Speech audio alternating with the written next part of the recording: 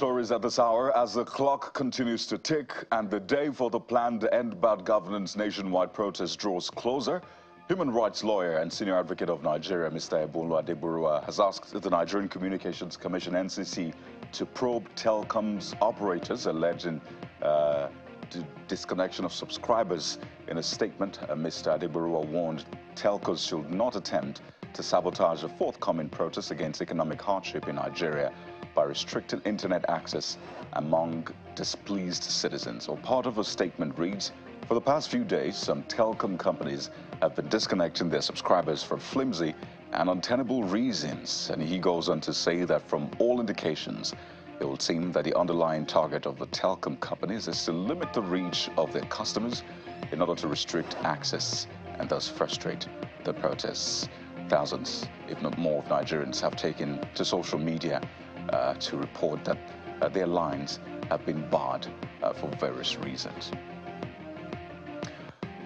And still on that planned protest, northern governors are calling on the Nigerian youths to desist from that planned nationwide protest, saying they shall channel their energies into constructive dialogue with government and not to allow some disgruntled individuals use them to advance their political agenda in the name of protest. Governor Abdullahi Sule of Nasarawa and his counterpart from Kaduna State, Mr. Obasani, in their separate appeals called on Nigerians to pray for peace, unity and progress. An appeal to all of you, especially our youth and labor organizations, to shelve the idea of this protest in Nasarawa State. In addition, to appeal to our security agencies, to be ready to work with people who, in case anything like that will come up. Continue to collaborate and dialogue with the government and stay away from any act that can destabilize the peace and progress of our state. That is my call to all the students sitting here. And I can see the students sitting here. I have no doubt in my mind. When coming into this very important hall, I've seen placards, no protest. You are welcoming dialogue, and for me, that is the way to go.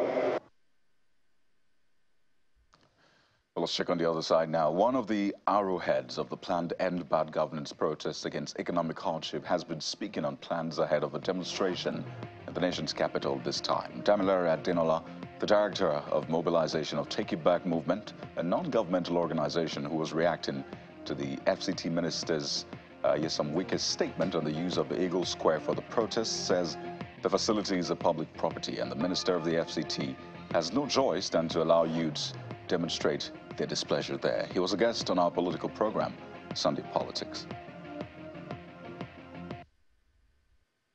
The agitation emanated from Twitter, and the Take It Back being an organization which has been responsible for organizing several protests in this country, pro-human rights protests in this country, and has consistently called out thoughtless government policies in this country, only felt that, oh, this is why we started this organization, and we should be here, we should be on ground to give support to Nigerians who are saying... How much have you been able to put together for this for the organization? How much?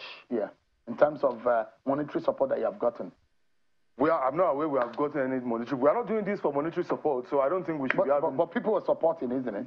People are supporting themselves, as far as I'm concerned. In fact, very recently, the account of the TIB was arbitrarily blocked. It is also right to say that there are supports from human rights organizations who exist for this purpose. You understand? So trying to, fish out who the organizers are is very immaterial to the condition of the Nigerian people. The truth is that the Eagle Square is a public property. And when I saw the video of the minister, I was amazed, because I saw the minister asking us to pay rent, pay security fees. My question to the minister is that, how does the minister expect Nigerian youths, a greater population of Nigerian youths who are impoverished, who are unemployed, who have no jobs, to afford the exorbitant amount is requesting for us to pay? So whatever happens, you will go ahead to use Eagle Square. We are going to be at the Eagle Square. But it's always locked, August 1st. With security. Of course, we would speak to them if they have the interest of the people, if they really have the will to serve us, then they should be willing to provide that venue for us. Security agencies, if they are sincere, should be available. They should be on ground on the day of the protest. And if they sense any form of bringing violence, they should be there to arrest the situation. As one of the leading groups, so you cannot guarantee that this will not go south. The security agencies should be able to guarantee if they are sincere and they want to show, this is an opportunity for them to show their competence.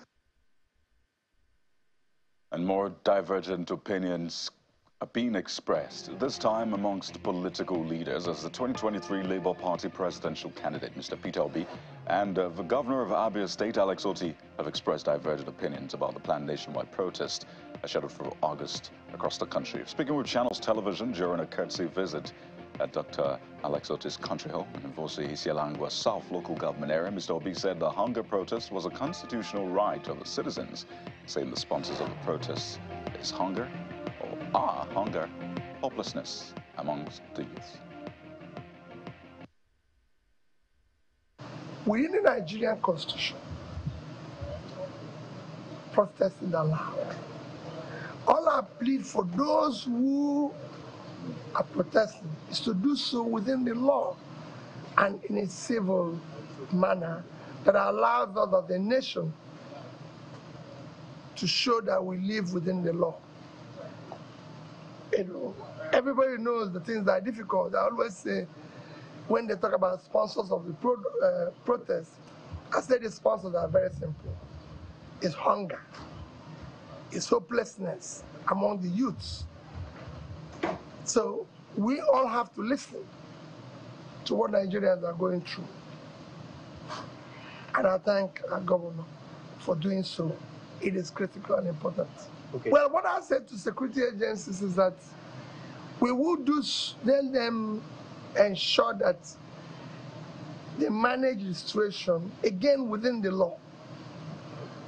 We should not try to be overbearing. It should be something that we do within the law. There's nothing wrong. Protest is allowed everywhere globally. And I also say people protest in my house. And it's for us to listen to those who are protesting. Why are they protesting? Engage them. That's what governance is all about. On the flip side, in fact, just right next to him, the Abia State Governor, Mr. Alex Otti, while acknowledging that the planned protest is legitimate and the hunger is real, expressed worry that there is no assurance that the proposed protest will be conducted in an orderly manner. Requires that you get approval from the security forces, particularly the police. And somebody should take responsibility for getting that approval. So if you don't have the approval, then it will be against the law for you to go out on the street to protest. So my final word is that people should think about the implications of pouring out on the streets and restricting movement of other people and possibly inflicting harm and more hardship on the people. For people in Abia, my advice is that people should not pour out on the streets. And more on that planned protest, the National Association of Nigerian Students, NANS, says that Nigerian students will not participate in planned protests, saying the body will not participate or support any protest that can lead to anarchy and wanton destruction of livelihoods. Arising from its 84th National Senate sitting, the leadership of the students' body noted that they are mindful of the hardship Nigerians are grappling with, but believes violent protests will not solve but add to that burden.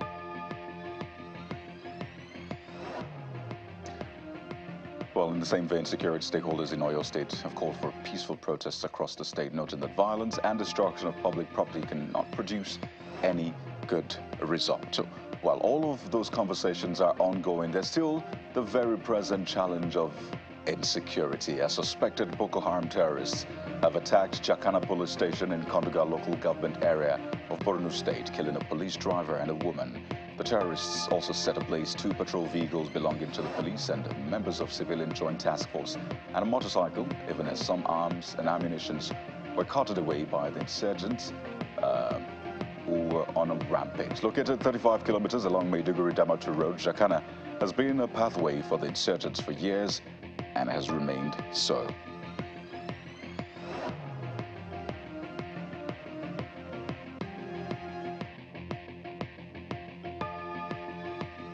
And staying in that area, well, this time around, we're looking at another area with a population of about 50,000 refugees, displaced persons resettled in Bagat town in Kukau local government area, Borno State in the last 5 years. And it looks like life is finally returning to the famous fishing and agricultural value chain hub in the Lake Chad Basin. Surrounded by the Lake Chad waters, Bagat town, communities in Kukau and other local government areas along the fringes of Lake Chad have, however, continued to grapple with the presence of Boko Haram and ISWAP terrorists and their activities.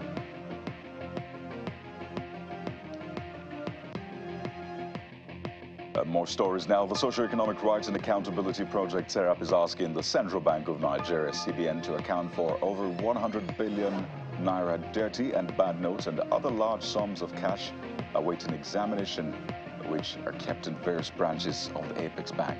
In a statement issued, the Deputy Director of SERAP, Mr. Kolawole Oluwadare, criticized the Apex Bank for not providing information about the location of the mentioned amount. He said the group approached the Federal High Court in Lagos seeking an order to compel the CBN to direct and compel the CBN to explain the whereabouts of over 100 billion dirty and bad notes kept in various branches of the bank. And there you have it, the People's Democratic Party, which you saw earlier in Edo State, raising concerns over alleged bias by the Edo Police Command in carrying out their duties. The chairman, PDP Edo State Chapter, Anthony Ezegbemi, who spoke about the issues at the party's secretariat and within city, the state capital, said the party is petitioning the Inspector General of Police to look into their allegations. It cites the example of the Edo Police Command arraigning the media coordinator of a governorship campaign council, Olu Martins, over comments not as serious as that of the APC chairman, Jared Tenebe, who was not even arrested, says.